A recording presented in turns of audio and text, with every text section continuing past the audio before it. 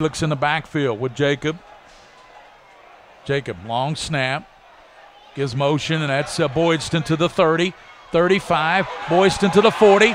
Cuts it back over the far side to 45. And there's a tackle the 43-yard line, turned in by J.D. Woodall. Yeah, J.D. Woodall come out and made a saving tackle. And he was almost blocked in the back. Yeah, we're watching this again on the Kentucky Loop.